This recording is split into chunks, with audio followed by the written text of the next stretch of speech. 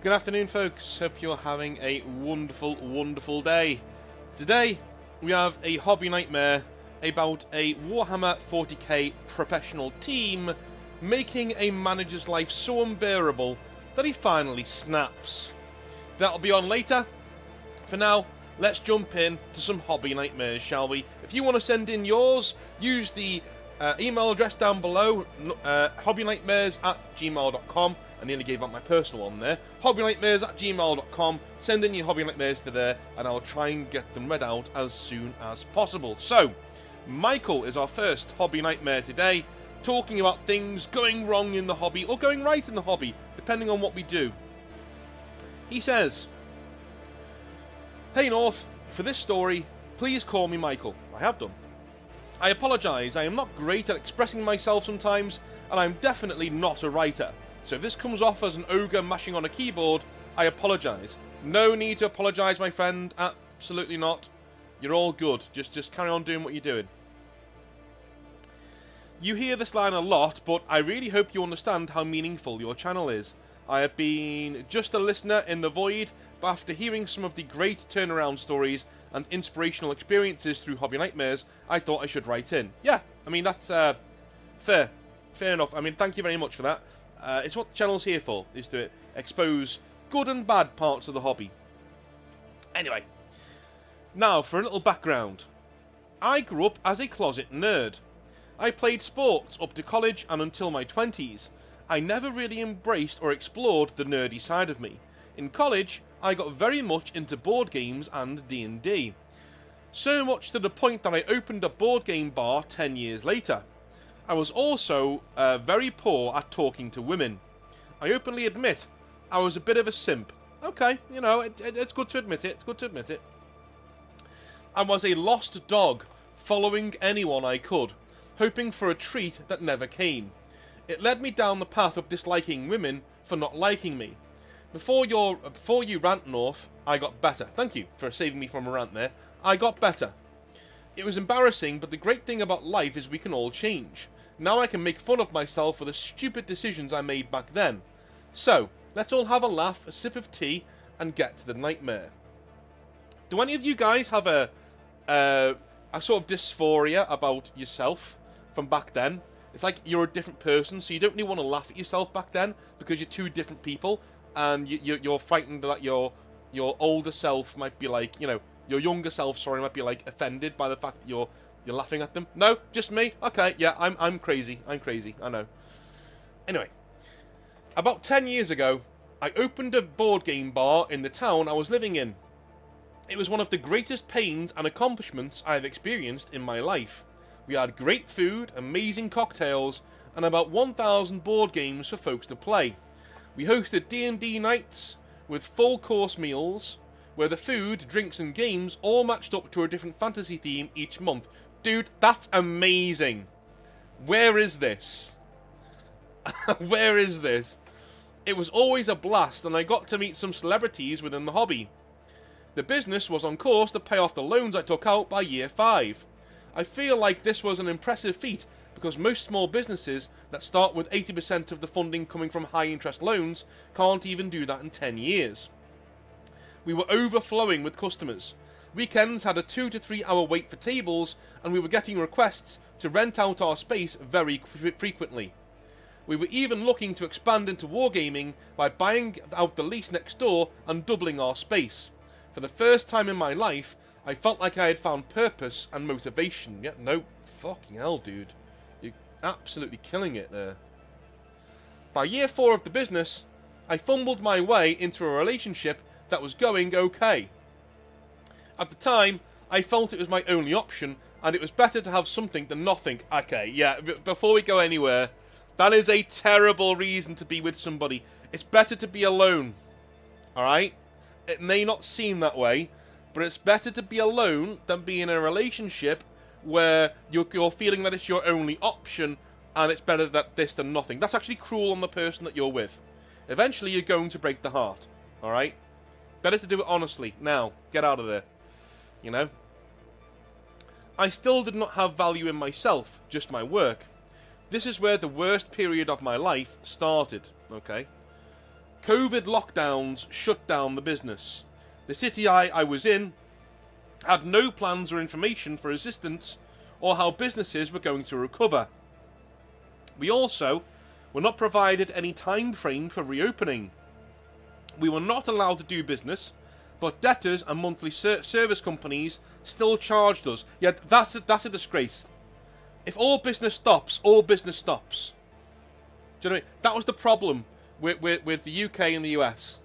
Sorry, if all business stops, if you want us wearing these face nappies and staying indoors, if all business has to stop, all business has to stop, including debts, including bills. All business stops. If I'm not earning, you're not charging. Go fuck yourself. That's how it should have gone. The government should have been paying subsidies to keep the lights on and keep the gas working, keep the water working, all that sort of stuff. Fine, no problem with that, right? And if taxes have to go up afterwards, after the pandemic, to pay for the loans the government took out to do all that shit, fine, not a problem with that either, right?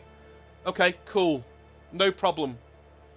But if we're not earning, you're not charging. Sorry. No. No. Absolutely not. Absolutely fucking not. Ridiculous. I know in the UK they did something like that. They froze rent for a while so that people weren't paying rent. That was great. Yeah, do that. That was fine. Problem is, they only did it for a little while, for like the shortest time that they could, and then got back to paying rent again. It just... Yeah, the pandemic showed the worst of the entire fucking world, in my opinion. Like, it really was terrible.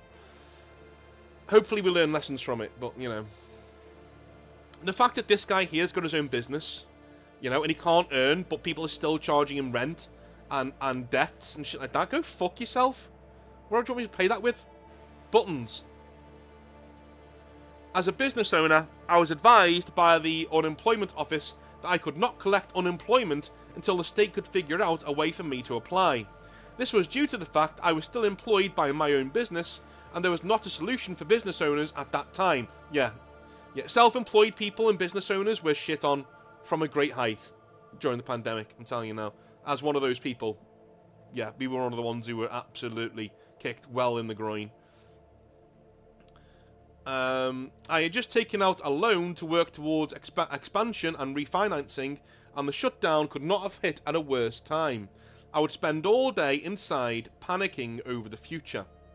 Would I have to claim bankruptcy? How do I get a job during this lockdown? How do I pay my bills? It was a rough patch, and the girlfriend I had didn't really try to help me. She spent more energy in making sure she was safe and her life was stable. Whenever I would bring up anything about my fears or the stress I was going through, she would deflect the conversation to how hard her job was. Usually, when I was going through anything difficult, I would ask one of my close friends to grab a pint with and we could chat about it. Due to the lockdown, this was not an option. I tried hosting a distance backyard party, but most were concerned over COVID, or they lived with folks with weak immune systems. After multiple attempts to connect with people, I then became a hollow shell that just went through each day, depressed and without direction. It was like working retail all over again. I think a lot of us, man, I'm with you. I think a lot of us are now thinking back to the pandemic and going, wow, that was shit. That was horrible, you know? And it's got me to a point where, you know, a lot of the guys I know have said if a lockdown ever happens again, they just won't do it.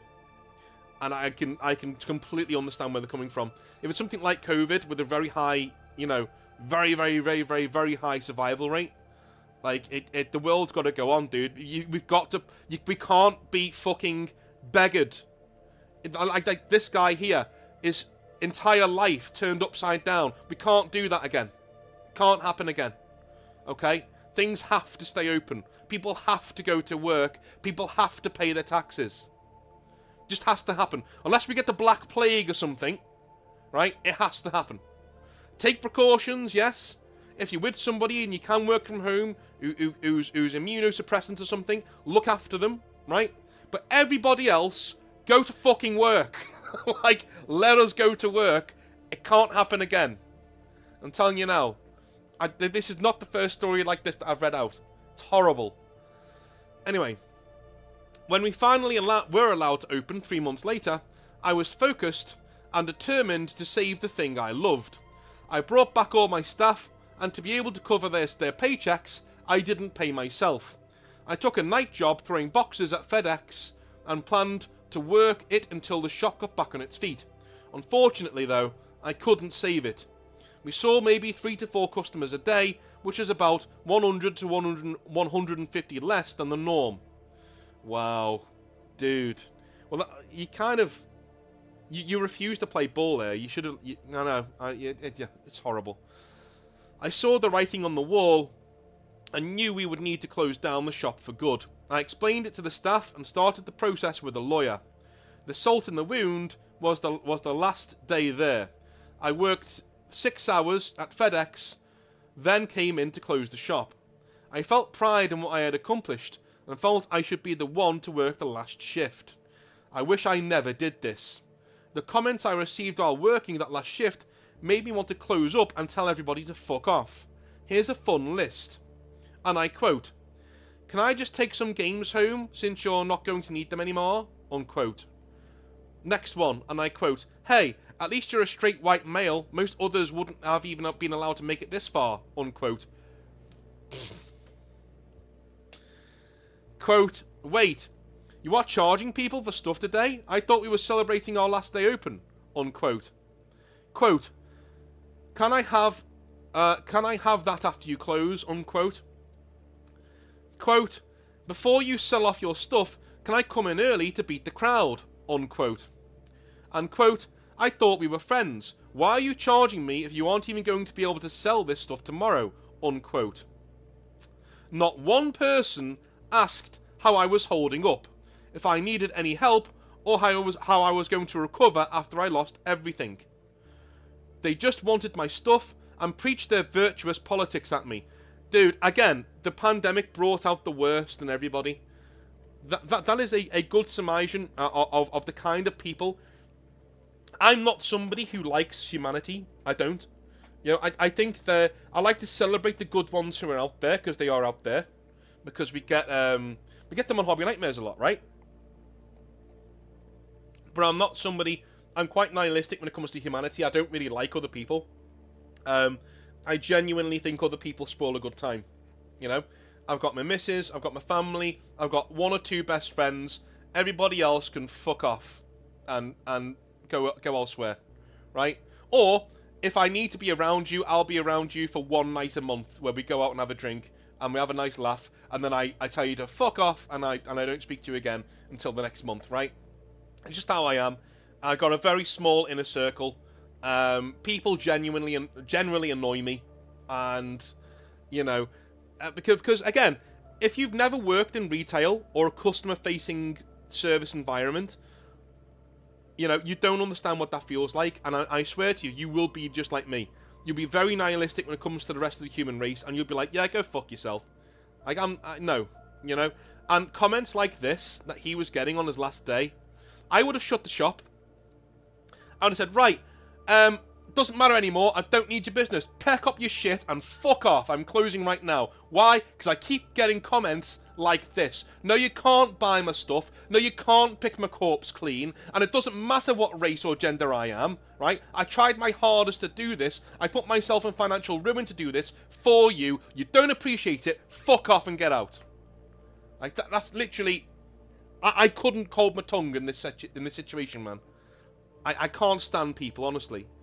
They try to pick your corpse clean. You know, the little vultures coming in.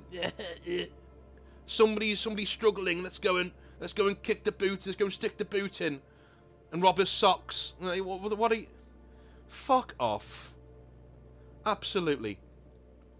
And do you know what? That politics thing. Hey, at least you're a straight white male. Most others wouldn't have made it, been allowed to make it this far. That came up a lot in the pandemic. Like, people telling me, well, at least you're straight and white. What does that... Oh, yeah, the pandemic's going to go, do you know what? He's straight and white. Let's not infect him with the virus. And let's also make sure that his business is all right. Yeah. Doesn't happen. Doesn't happen. Sorry. don't happen. Fucking dickheads. Ugh. It felt like they were trying to pick my bones before I was dead. Yeah, exactly. Exactly. Everybody was so wrapped up in scoring a cheap deal on my stock or asking for a handout.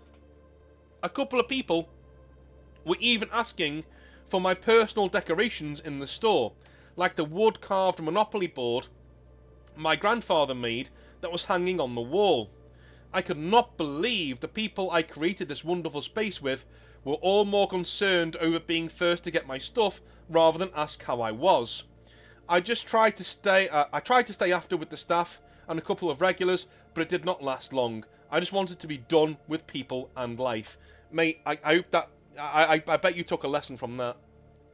You know what I mean? People may nod and smile at you, but the real ones...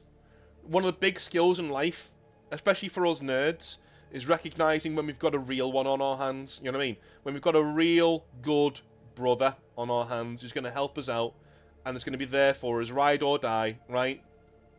Because people can smile at you and nod, but then as soon as you fall over, it's like being in a tiger cage with a tiger that you've known all your life. As soon as you fall over, that thing's on you and wringing your fucking neck in its mouth. Most people are like this. Honestly. Most people couldn't give a fucking shit about you. And will literally throw you under a bus to keep themselves alright. I honestly believe that. But you've got to develop a skill of finding the good ones out there. Because they are out there. You know? After the shop closed, I mentioned to my girlfriend the idea of moving from this city to get a fresh start. I didn't feel like I fit, and leaving town to go back to where I was originally sounded like a good idea. This immediately triggered a fight, and she gave me an ultimatum. I had to choose between her or moving back home. I looked at her and simply said, and I quote, "I am choosing happiness," unquote, and walked out without another word. Good lad. Well done. You're somebody who's going to make it, man. You're going to make it in life, I'm telling you now. So within 5 months, I had lost a relationship. Not a bad thing, but I felt shit about it at the time.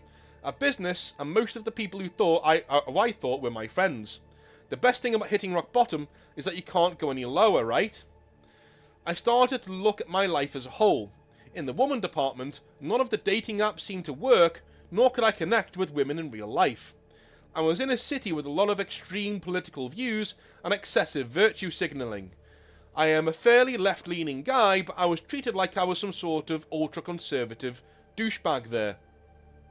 Also, the people I thought were my friends at the shop didn't even care to reach out to me once. I was done with all of it. I felt like if I stayed, the dark thoughts would overwhelm me, and I was scared of what I would do. Michael Douglas in that movie, when he goes on a rampage. That's probably my feeling. Later that year, I moved back with my mum to my old hometown. I made mental goals and life goals. I wanted to lose weight, find a job I could turn into a career, and find a group for gaming. Within 4 months of leaving that toxic environment, I got a great job. Lost 15 pounds, reconnected with childhood friends, and even met a girl. I realised that it was the people and location that I surrounded myself with that was the issue. You can't run or hide from your problems, but you can leave an unhealthy environment.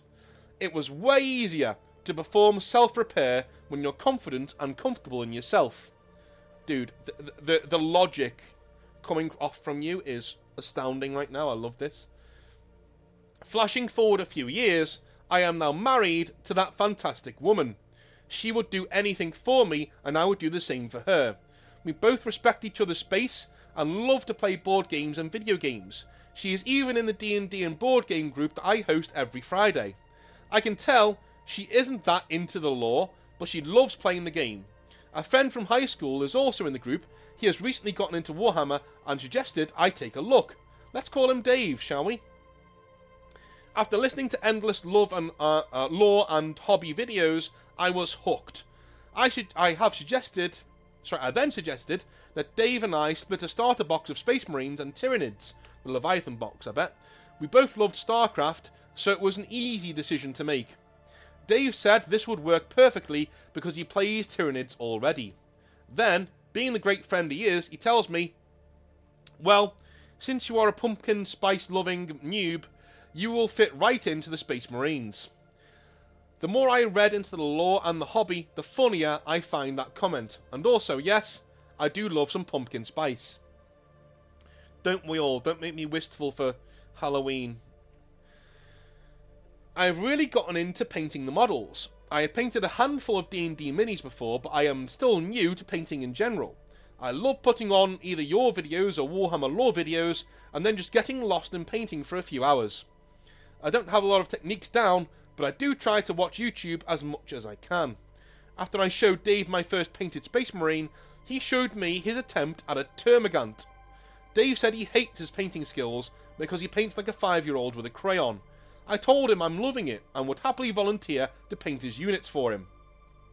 I have attached what I've been able to do to complete so far. I am very much open to ways I can improve my skills and would love some feedback. Alright, cool. Let's have a little look here, shall we? What did you send me? I put it on my desktop last night before I went to bed. What did you send me? Oh, wow. Dude. Okay. Lovely stuff. Lovely stuff. One thing. Thin your paints. Thin your paints more. Alright, thin your paints more. Do 2 nice light coats. Right? Over the black there, right? Number 2, edge highlight in grey, working up to white on any of the black spaces. That would also be brilliant. And then cover the thing, if you can, in the recesses with a nice Nuln Oil wash to bring out the darks and actually separate the dark from the light parts, you know what I mean? From the parts we've already gone over to. And that's it, basically. That's all I can say. That light blue is bloody difficult to paint over black, I will say that. Brush strokes as well, I can see on the right-hand shoulder guard there, your brush strokes are back and forth quite a lot, right? Make sure they're going in one direction. All your brush strokes need to go in one direction to make sure that there are no brush lines in the actual... It's like a nice, stable colour, right? Cool. But that's it. And those are all beginner things. Those are things you will get as you go on. I've just told you there. Let's have a little look at some more.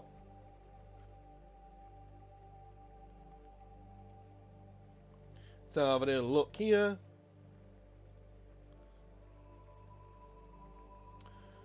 Ah, now these look really good. These look really good. Absolutely. Brilliant stuff. I really like these. Lovely. I love that colour scheme. You know? With the blue carapace on top of it. I love that. That stands out really nicely. Not too hot on the brown one. I think that looks a bit... It blends in a bit too much. But I love the blue. And you've dry brushed it as well on top of it. So you are developing skills that you're definitely going to need later on. You're doing really well, man. You see, if you're painting Marines, just make sure that you hold those things that I said. And you remember what I said. You've chosen quite a difficult painting scheme there. But at the end of the day, it's looking good so far. And if those are your first models, then dude, you're doing a fucking good job. Let's have a little look here, shall we?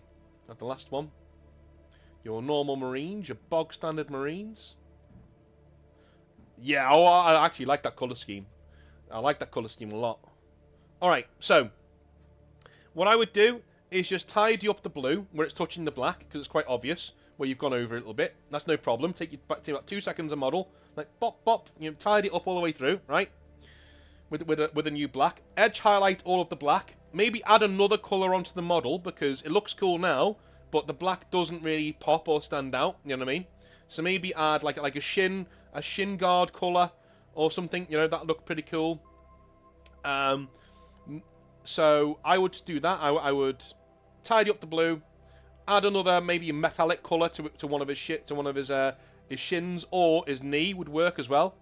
That would work.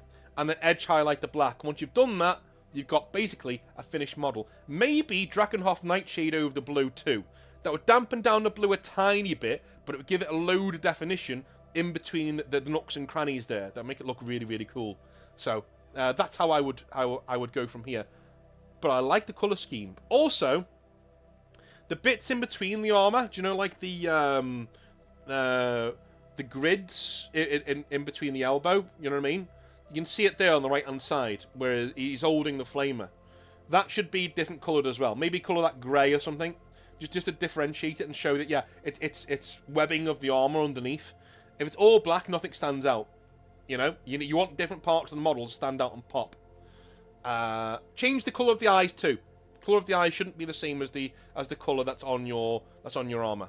But yeah, these are all nitpicky, but they will make your army look like a lot better. It looks good right now. You know, it looks very, very, very good. It looks like a very good beginner level paint job. Very good beginner level paint job is what that is. But carry on. Carry on. It will get better. I can tell by the way you paint you're going to get better, so just go for it. We used different colours for the termagants because we thought it would be fun to group them together with bigger bugs, almost like the military does with squads, platoons and companies, etc. Our plan is to paint first, then the lore will come second. As for my marines, I love the concept of creating my own chapter. For their lore, I like the idea of a star system that is cut off by the warp, separating them from the Imperium and their supply lines. They are still loyal to the Emperor, even though they are alone in the dark. They stand by their principles and oaths. They will defend their worlds from bugs and other terrors with unwavering pride and loyalty. This is still a draft, but I like what I have so far. That's cool. I like that. And it suits, like, if you can throw your friend's Tyranids in there as well, then you've got, like, you know, two arch enemies fighting each other over the same planet. It'd be amazing to do games and games and games with your friend there. That'd be really cool. Also, I'd like the concept. I like the concept. I do like the concept. It's cool. We still have not played my first game yet, but they should be coming up in the next few weeks. I want to finish the painting before I play. I don't like the idea of grey models on the table, neither do I. I'm pretty excited and not sure what to expect. Who knows? It may suck, or I may go broke buying from Games Workshop. All I know is, I am happy, and that's what's important to me. I have an amazing wife, a new house, great friends, a solid job, and I have time every week to either paint or play various games. Although the journey was not easy, I wouldn't change anything in it for the world. Thanks, Michael. Dude, what? I don't want to applaud, it's cheesy, but thank you for sending that in. That was brilliant. I love that. I absolutely loved reading that. That was brilliant. Wonderful stuff, and well done to you for turning your life around. Using the hobby too. Turning your life around, using the hobby, and using it to channel all of your ethos and drive into what you want to do next. Absolutely brilliant stuff. And I hope that's inspired a lot of other people out there to not give up. To not give up. You will get there eventually. Everybody gets kicks in the bollocks. Sometimes they're massive kicks in the bollocks.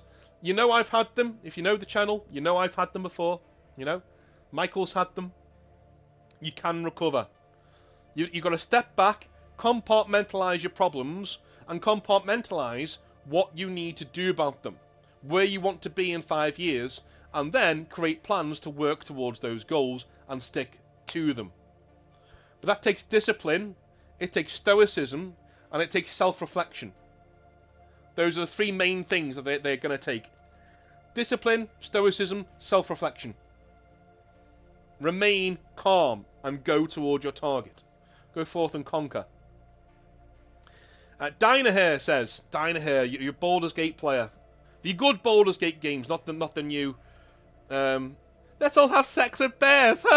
not that one, right? The Baldur's Gate 1 and 2. Hi North. I promise this will be a quick one, but it deals with my local manager, Glenn, and him finally snapping at our local gaming group. I will freely admit that our local scene is a bit sweaty. I recently went over to Horus Heresy because the 40k game and scene is just full of gotchas, and to be honest, even in the tournament scene and casual scene of 40k, no one is really interested in who you are. No one cares about what inspired your army, why you chose the colours, and what you want to do with them going forwards. They just want to smash you with their tailored list and move on. Warhammer 40,000 to me is all maths, all odds crunching and gotchas. You have to know all the codexes in the game, or you stand a good chance of getting annihilated in every other game you ever play. A few months ago, with the advent of Horus Heresy 2.0, a friend invited me to head to his club and have a go at the game there instead, and I was absolutely hooked. The game is fine. It's basically 40k 7th edition without the nonsense formations and streamlined a little bit. It's the community that impresses me though. It's astounding. You walk into a hall and all the lads there are dying to see your army and ask you questions about what motivated you to make the choices that you did. What books in the series you like the most, and what kind of list you're bringing to battle that evening. It's just such a different vibe. And when I saw Glenn at our local club, I asked him if I could share his story on the channel. So, here it is. Yeah, I will go with that. The main reason why Horus Heresy players gatekeep so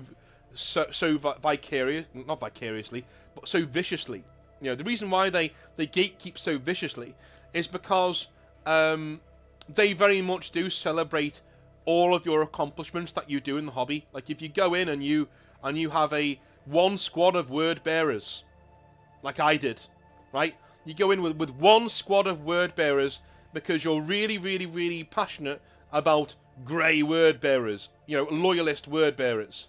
They will hear you out and they will sit there and go, that's an amazing idea. I can't wait to see the finished product. And when you look at them, you can tell they mean what they're saying because they're passionate about Horus Heresy, right?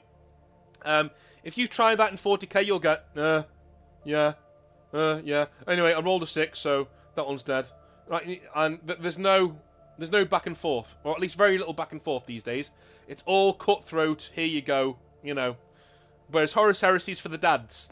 It's for the dads who like to get together over a cup of tea and talk about Horus Heresy lore and legions and things like that. It's a very dad-oriented hobby, and as I'm now in my mid-30s, it's right up my street. I love a bit of Horus Heresy. Anyway,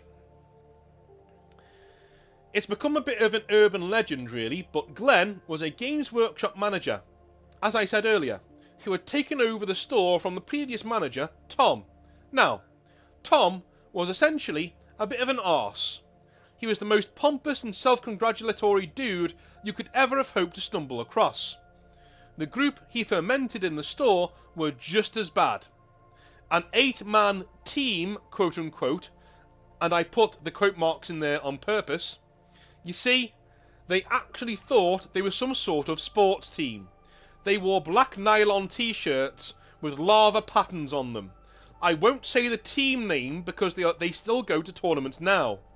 They gave each other cringe nicknames like...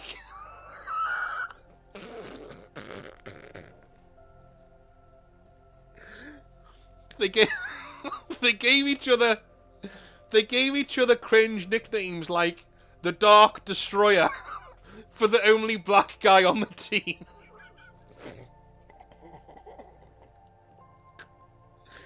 Oh no. Oh no. Oh. If any of you know why I'm laughing so much, like there are certain objects out there that you can go and buy from certain shops for certain ways to get self-pleasure that are called the Dark Destroyer. And just hilarious. If that's like an ironic nickname, I've got to commend them for that. But knowing teams like this, it's probably like a really serious nickname. Like, yeah, he's our Dark Destroyer, man. You know, it's really like one of them. Oh my god.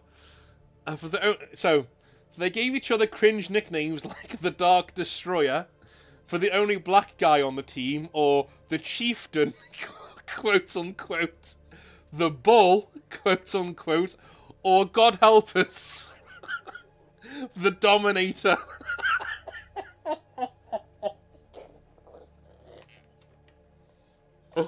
Oh, I'm gonna have to have a sip of tea, one sec.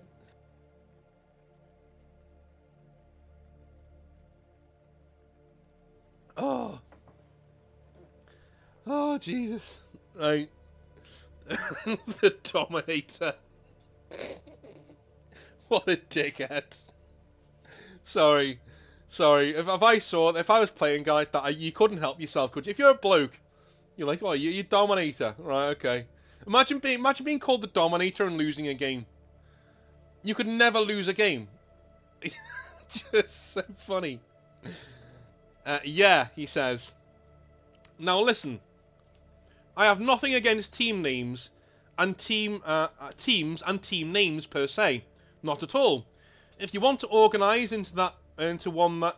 Sorry, I'll read that again. I'm sorry, I'm still a bit flustered from the team names. I'll read that again. Now listen, I have nothing against team names and teams per se. Not at all. If you want to organise into one, that is all well and good. The thing is, there is a time and a place for it, in my opinion. A tournament where your team is practicing and looking for new recruits, no issues there.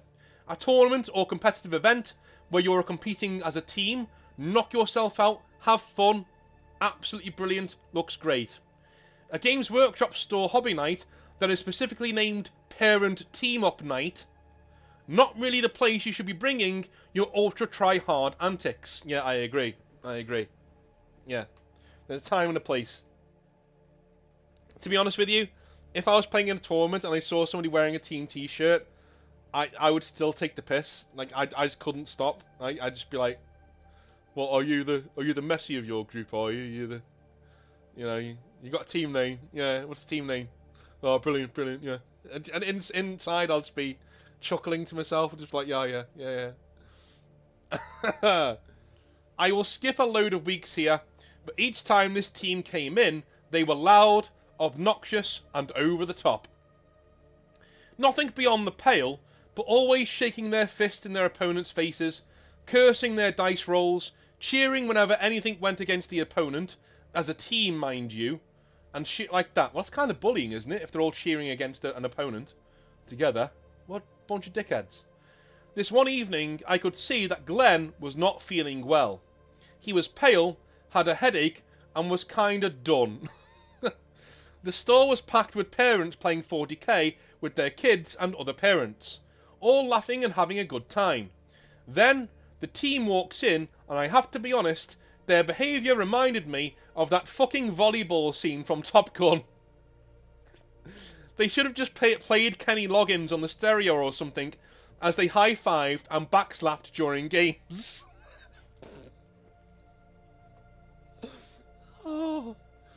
Oh, it's precious. It's so precious.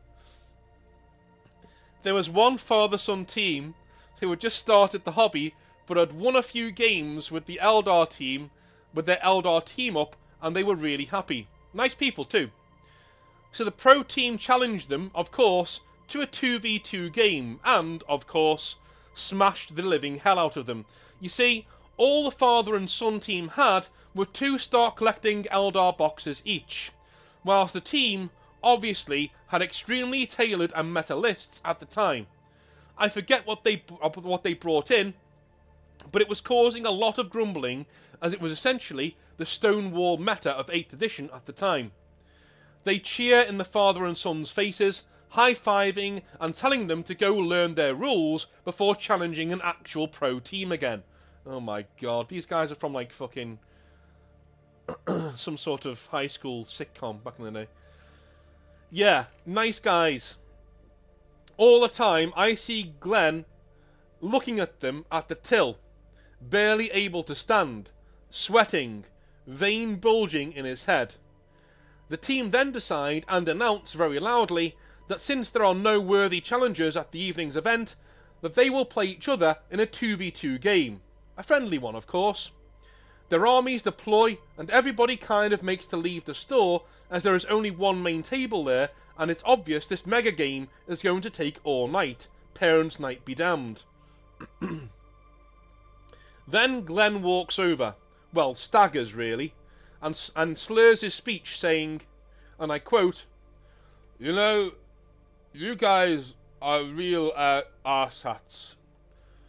Your dice fucking smell, and I need to clean this table, so..." Unquote. That's literally what he said. Does it sound coherent to you? It shouldn't. He turned the entire fucking table over. The whole thing. Models and scenery went flying everywhere, and there was much screaming and shouting. Thing was, no one but the team cared about the models. With his last bit of strength, Glenn had turned the table over and then collapsed. I was a trusted guy in the store, so I helped the store close, got the models, what was left of them, cleared, and called an ambulance. There was a wait for the ambulance, so one of our regulars just drove Glenn to the local emergency room. It turns out Glenn had a really bad toothache for ages, and eventually it had gone septic. He didn't know though, because he was huffing his mum's codeine, among other things, brushing his teeth and washing it with mouthwash, and was hoping this severe infection would just go away. That's such a man thing to do. Of course, he'd been swallowing the infection in his sleep for days. Oh my god. He could have fucking died. Oh no. Oh no. He got the offending tooth removed and was on very strong antibiotics for several weeks before returning to work. He told me that Games Workshop had replaced the models of the pro team after they had complained, but when the team wanted Glenn fired, of course they did, Games Workshop politely reminded them that Glenn was likely delirious from the infection. They can't fire him for being sick. Good on Games Workshop. Well done, Games Workshop. Absolutely true. Absolutely true. A nice get-out-of-jail-free card there.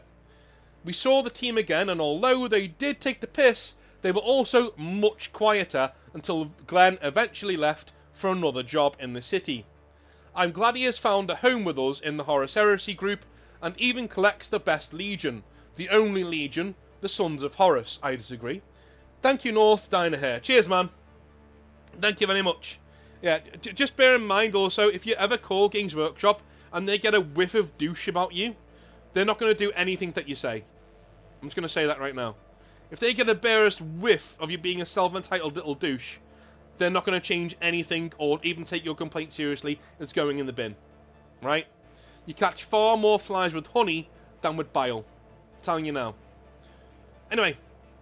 Love you a long time. I will speak to you on Monday. It's been a great start to the year, lads. Let's keep it going. If you like what I do, the subscribe button is down below. Please, please, please continue subscribing, helping me towards my 20,000 subscriber target by the end of the year. I love you all a long time. I'll speak to you on Monday. See you then. Have a good one.